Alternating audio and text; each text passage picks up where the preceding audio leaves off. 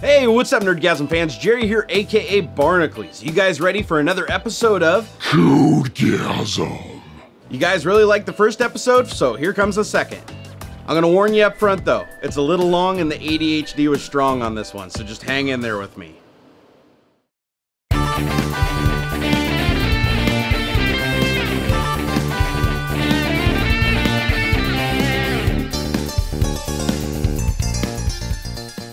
Alright guys, we're going to dive right into today's project. Now, I received a ton of feedback from you guys, and it was excellent, and it's going to help me improve this series immensely. A couple of things that I'll show you right off the bat is notice I have a larger mouse cursor now, and I bound the control key to put a little circle around it. See that? So now you guys can actually see where the mouse cursor is. Now, I've made several other changes throughout the video that I'll let you know as I'm implementing them. And I want you guys to know that I'm actually taking your feedback. It's helping a lot, especially since so many people really enjoyed this. So let's go ahead and start off by just opening Visual Studio. Now, this brings up a point from the previous video. A lot of people said that my face, yeah, this thing right here, was covering up too much of the screen. So because of that, we need to say bye-bye to my face. You guys will just have to get by on my voice alone. I don't know what to tell you. Bye, Barnacules. All right, that's better. Now you guys can see way more of the screen here. All right, so I've decided today I want to introduce a couple of other new concepts in programming. And just like the first video, I want to do it in a way that piques interest, and I'm not going to go into great detail on anything. If you guys have questions, you can come over and ask me on Twitter, or you can use the links in the description to basically go get further education. The goal of this is to make you guys dangerous and get you involved. And then you guys can go figure out the rest. All right, so let's start off by creating a new project. You can either click New Project right here, or you can come to File and say New Project.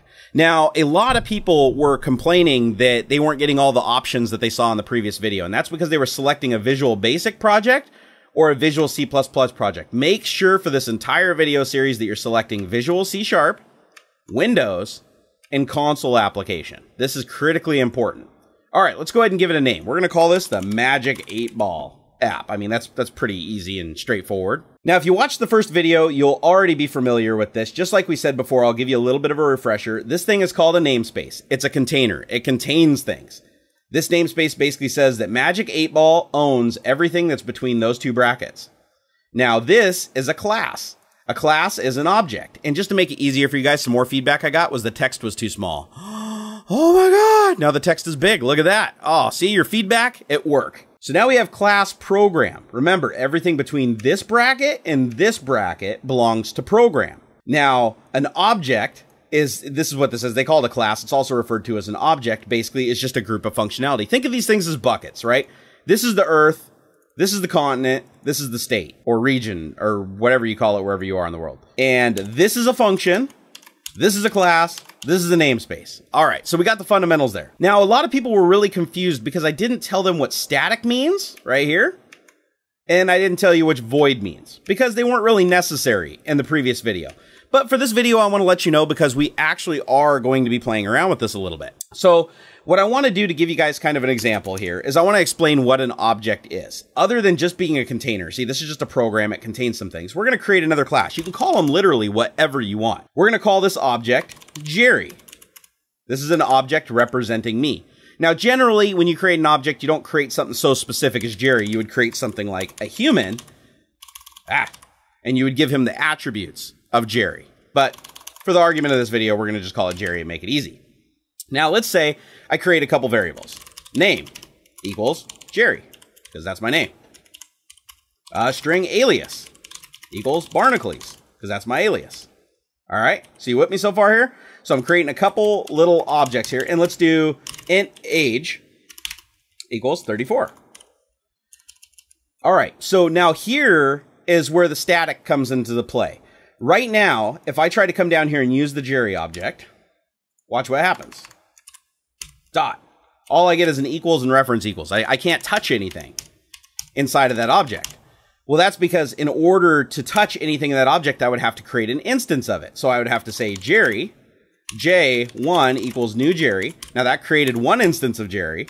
And then I can do Jerry J2 equals new Jerry. And that'll create two instances. So now J1 and J2 are separate instances of Jerry. And if we come up here and we make these public, this is a new modifier you guys are going to learn.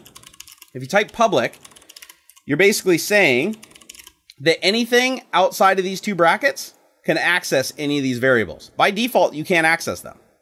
Now notice, because I put public on those, if I come down here and try to access, say, J1, now I get age. You can see right here, age, alias, and name. I can now modify those. I can change my age, right? So that's cool. Well, that actually isn't that cool because you don't want to be able to change my name and my age because this is the Jerry object. So what you do instead is you put private or you don't put anything. If you don't put anything, it's just considered private by default. So let's say my alias can be changed. Let's just make alias public. So now you have a private name, a private age, and an alias. Now what this does is if I come down here and try to access it, what's going to happen?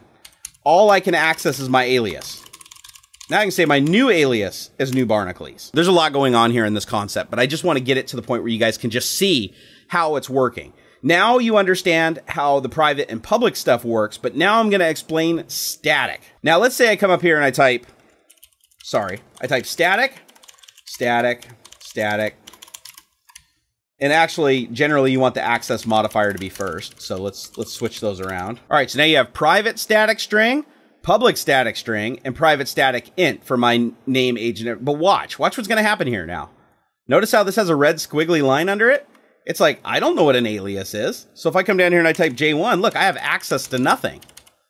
Well, here's the cool part, is when you say static, you're basically saying that you want to access just the standalone instance of that object. You get it for free. So now if I just type Jerry, I don't have to create an instance. I can just type Jerry, and now see I can modify my alias, because it's public and it's static. So I don't have to create an instance. Notice when I create that instance, I can't do anything with it. There's nothing I can do with it. So I have to access the one instance, because I'm one of a kind. There's only one Jerry. So by creating this as static, and I can actually do something called abstract here that'll actually prevent it so you can't even create an instance. If you try to create an instance of Jerry now, equals new Jerry, watch what happens. You get a red squiggly, because you can't do that. So abstract isn't important to this lesson, but abstract is basically saying that there is only one Jerry, and static is saying that this is his name, alias, and age, and they're only accessible on this main object. You don't have to create an instance of it. Now, we're not going to be using this piece of code in the program, so what I'm going to do is go ahead and comment that out. You can come up here and click on this little thing here, or you can do Control-E followed by C. That's also called a chord, and it'll comment it out. And that way, later on, if we want to bring that code back, we can. It's better than deleting it and having to rewrite it later. When you're ready to release your application, then you go ahead and pull out all the commented code. All right, so here's our program. This is going to be the Magic 8-Ball. So let's go ahead and just call our program here. Let's see here. Entry point for Magic 8-Ball program by Barnacules. All right, so the very first thing we're going to do in our application is we're going to go ahead and tell the user what we're running. To do that, we just do console write line. You guys would remember that from the previous application. We're going to say Magic 8-Ball by Barnacules. That's simple. Remember, all strings have to be in quotes, and you always use a semicolon to end your statement. That basically tells the little compiler thing when it's building your program that this is one operation. Run this and then move to the next. Now, a lot of people were talking about console color. How do I change the color of my text? Surprisingly, a lot of people were interested in that. Well, it's very easy, actually, because console is a static object, like we said. So we can just hit period. You can see we can access all this cool stuff right off console. We don't have to create an instance of it. We just get it. One such thing is foreground color. Now, if you just hit space followed by equals, you get IntelliSense takes you right to the object type. Because remember, foreground color is an object type. You can see there, it's a console color. So we can only feed it a console color. And if we hit period again, we get all the color choices. And these literally are all of them. So don't ask if there's more, because there's not. So let's go ahead with something cool. Let's do like dark yellow.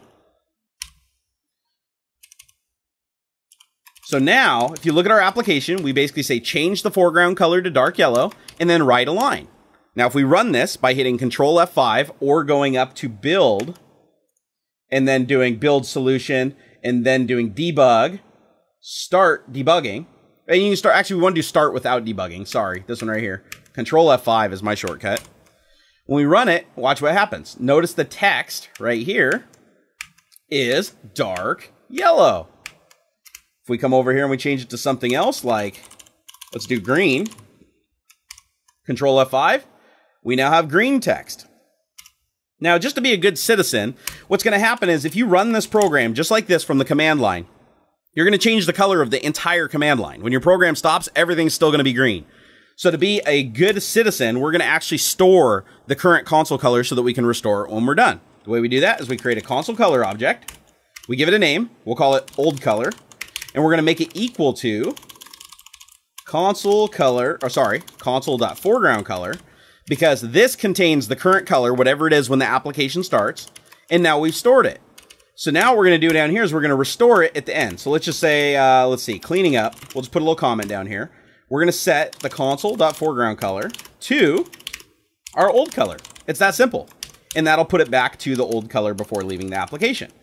So change console text color. And we put comments on everything. Sorry, that goes right there. And then up here, we do preserve current console text color. All right.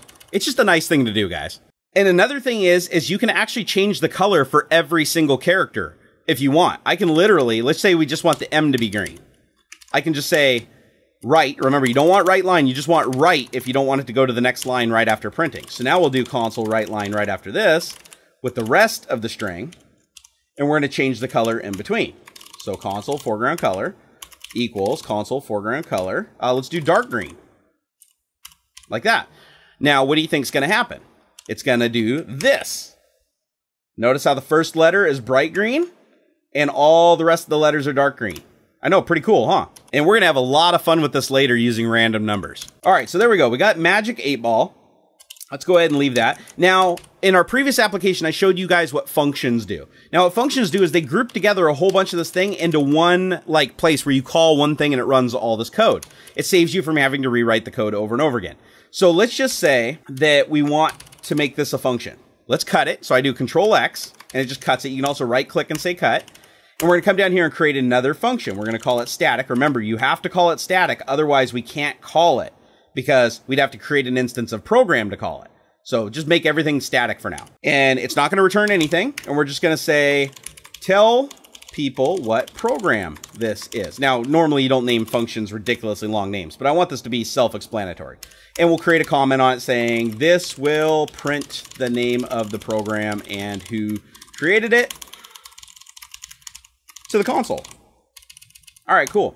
So all we're going to do is paste that code in there. Notice I didn't do anything different. I just came down here and pasted that code. Now we can take this function and put it right here. It's that simple. Notice now if I want, I can run that function 4 times. What do you think this is going to do? We're going to get the name of the program 4 times in a row. See, so you keep reusing code. And this goes back to the analogy I was using with the hammer. You basically take the components of the hammer to build the hammer, and then you use the hammer to build something bigger, and then you use that tool that you built with the hammer to build something bigger. All right, well, we only need to tell the user once. So we're going to say, hey, tell what program this is.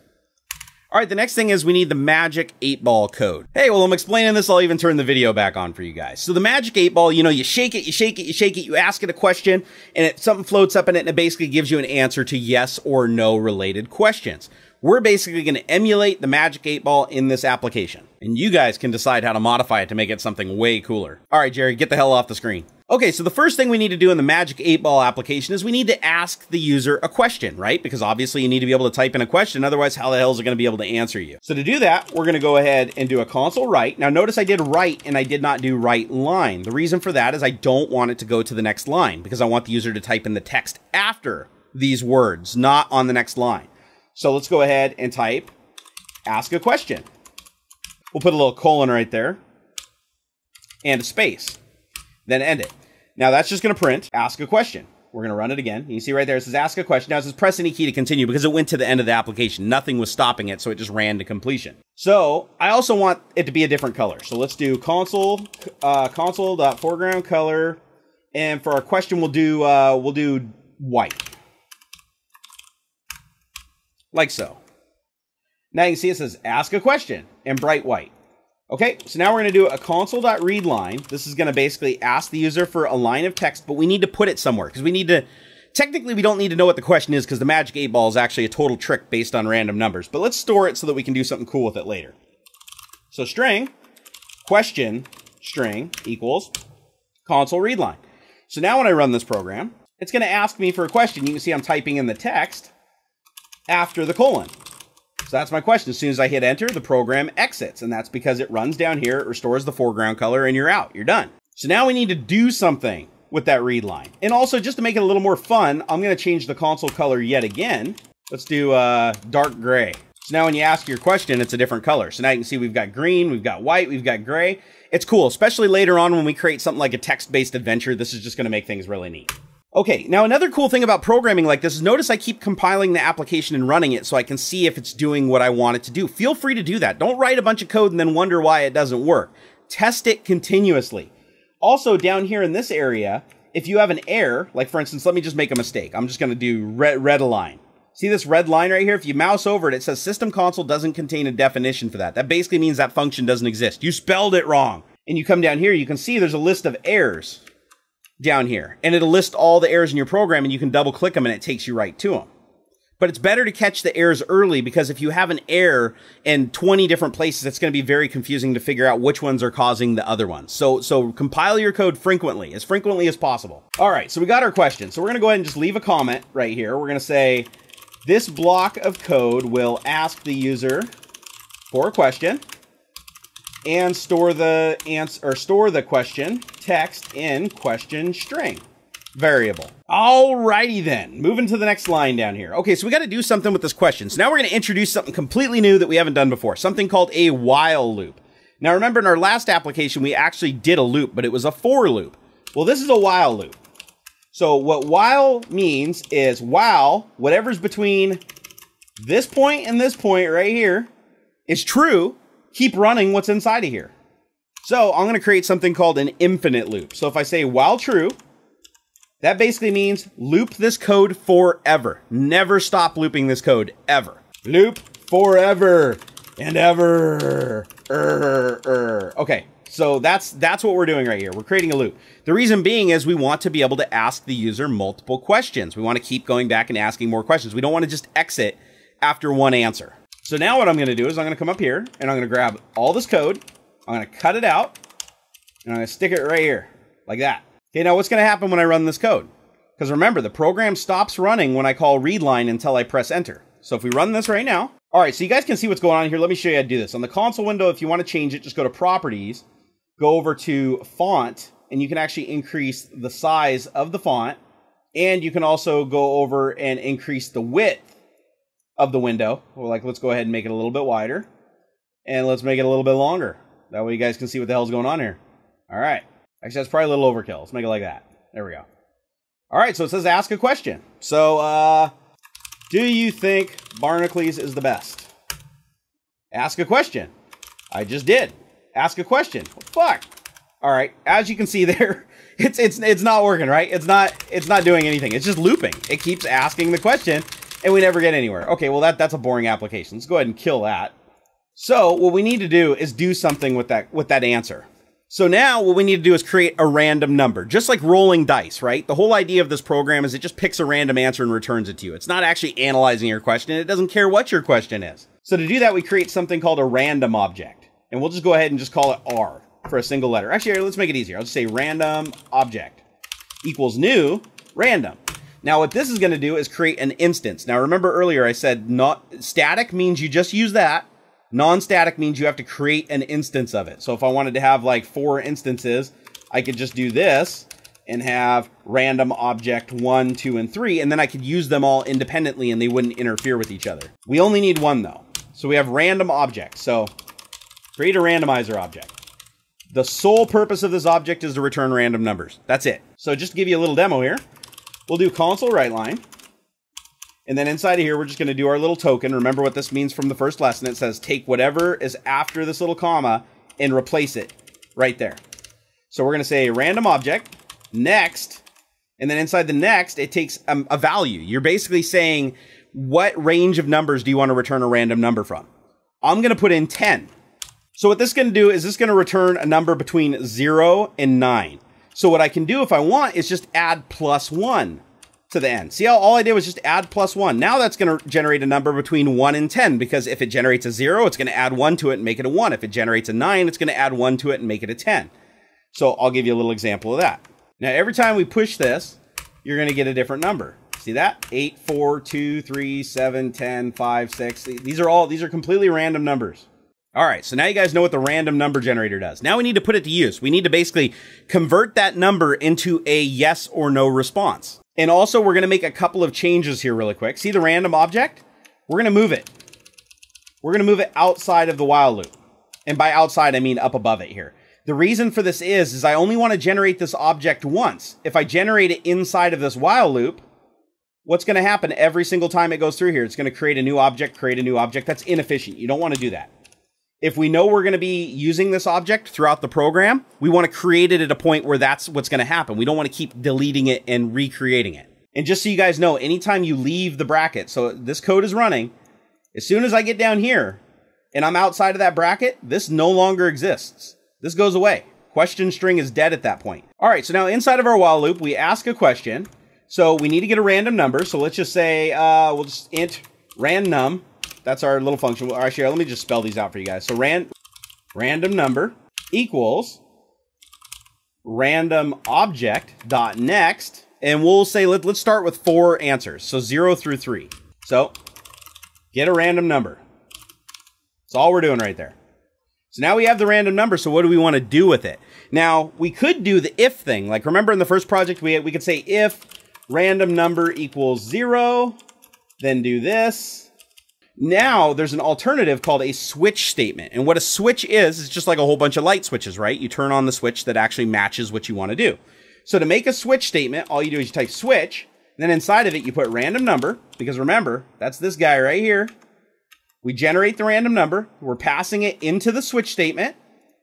Then again, you create a scope.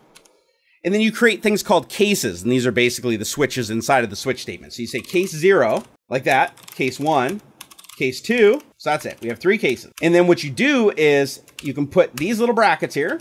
You don't have to, though. This is kind of a little gotcha in the language. You don't have to use the brackets on case statements, but I actually prefer to use them just because it makes it look cleaner.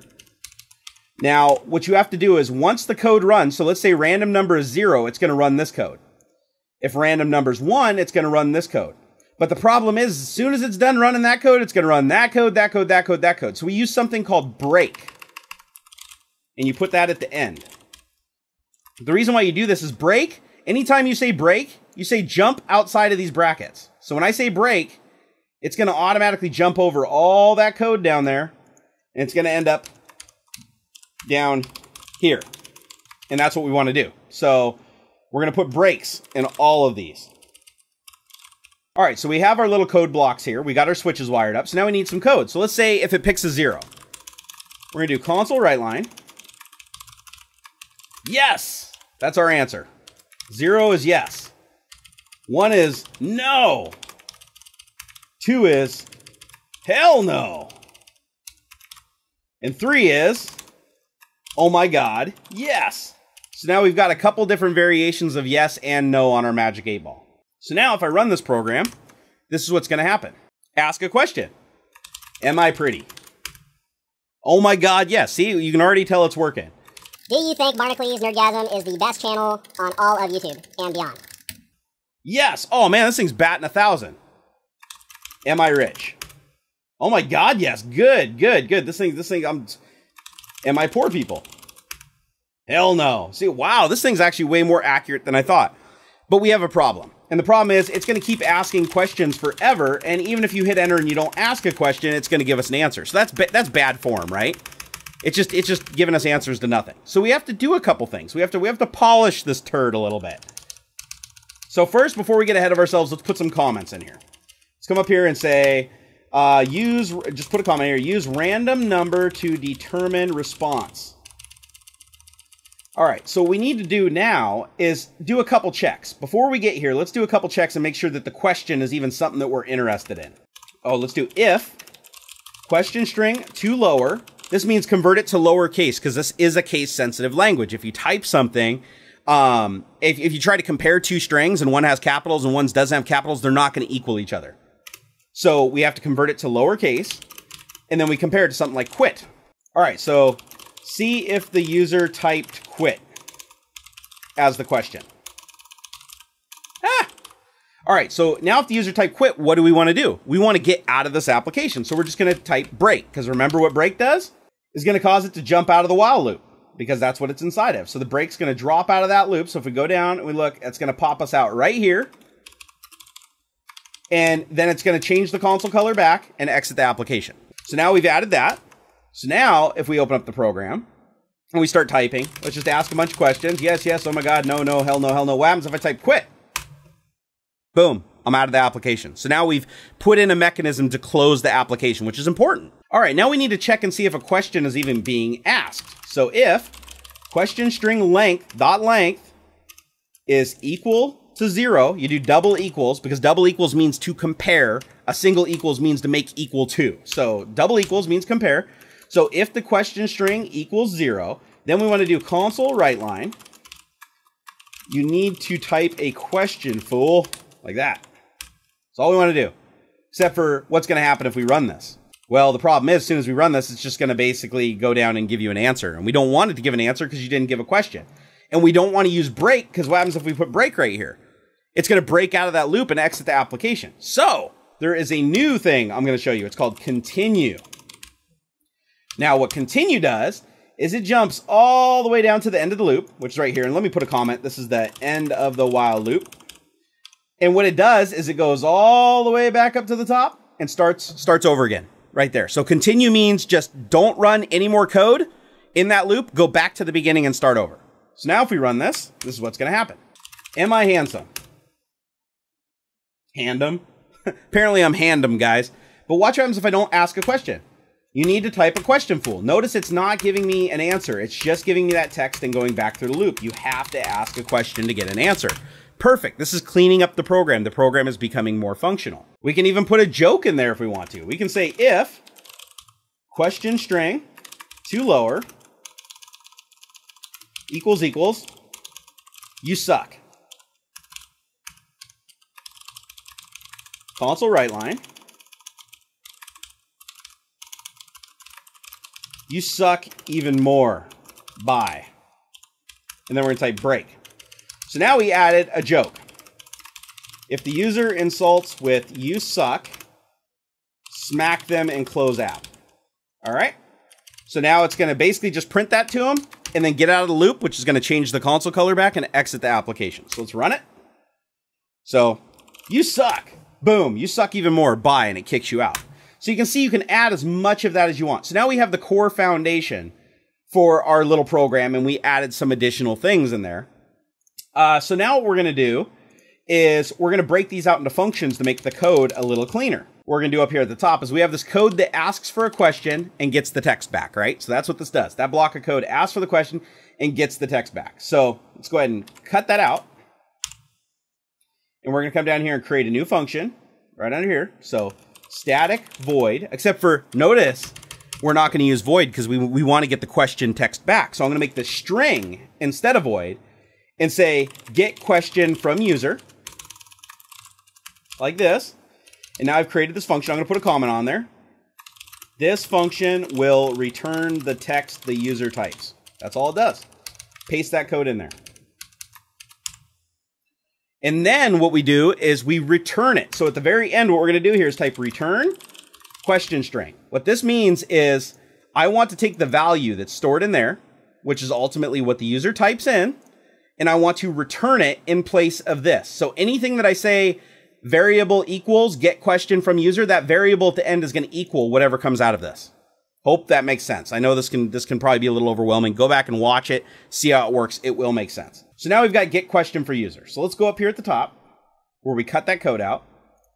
And notice there's red lines everywhere. It's because get question string doesn't exist. It hasn't been created. So we need to create a new one. So string, question string equals, and then we put the name of that function just like that. Now this creates question string. This is going to run get question from user, which you have to type and hit enter. As soon as you hit enter, then question string contains the value. So if we hit F5, type question, hey, oh my God, yes. Hey, oh my God, yes. Hey, you suck. Boom, we got kicked out.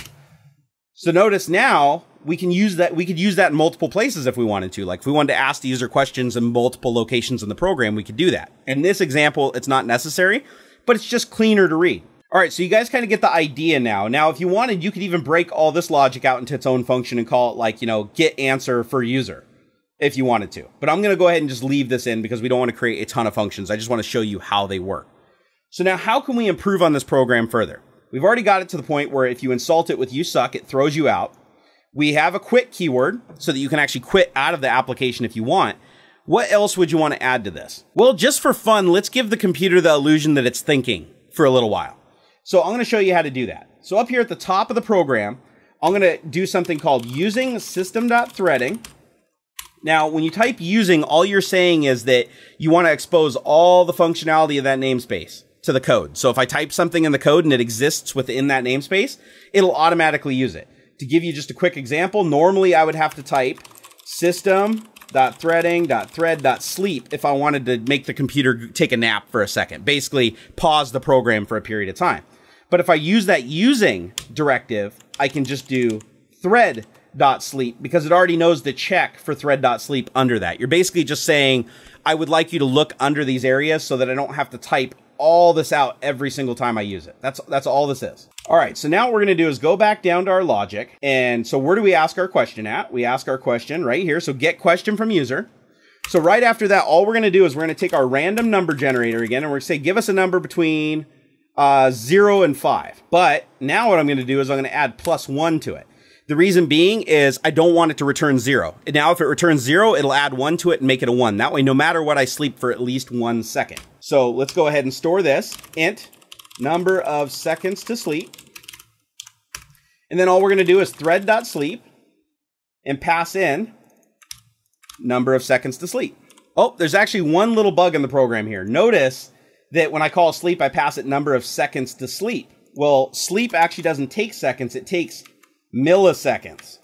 So we need to multiply that, which is asterisk right here, by 1,000. Now that'll give us seconds because it was saying pause for 5 milliseconds. So now we're saying we're converting the seconds to actual seconds from milliseconds. All right, run it. Am I the boss? Okay, thinking about your answer, stand by. Hell no. What do you think about cheese? Now notice that's not a yes or no question, but we're going to get a yes or no answer. Now notice that answer came back a lot quicker.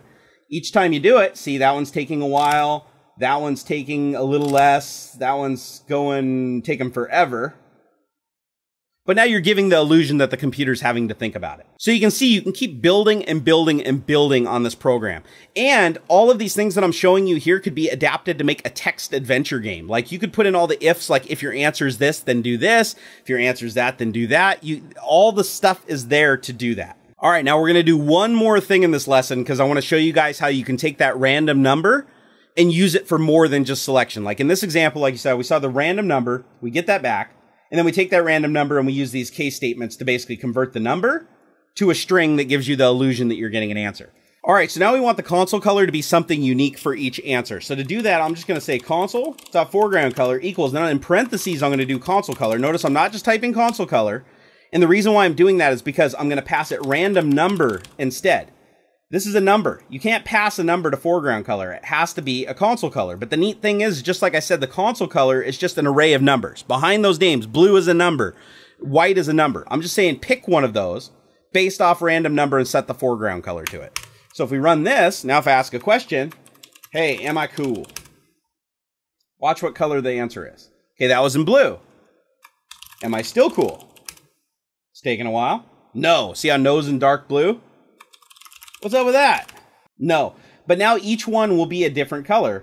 Or if you wanted to, you could actually come down here and specify which color you wanted between each set of these brackets. And it would always use that color. I just wanted to reuse the random number because I thought that that would be cool.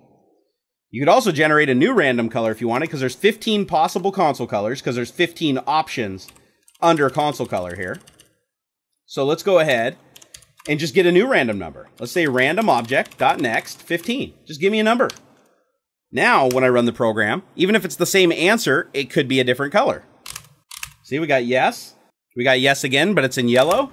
And now it's a new color every single time. All right, guys. Well, I think that's enough for Codegasm episode number 2. I want to give you guys just enough to keep you interested, keep you moving forward, and I want to see what you guys do with it. Well, guys, that concludes episode number 2 of Codegasm. And I'm sorry it's so long, but oh my God, time just gets away from you.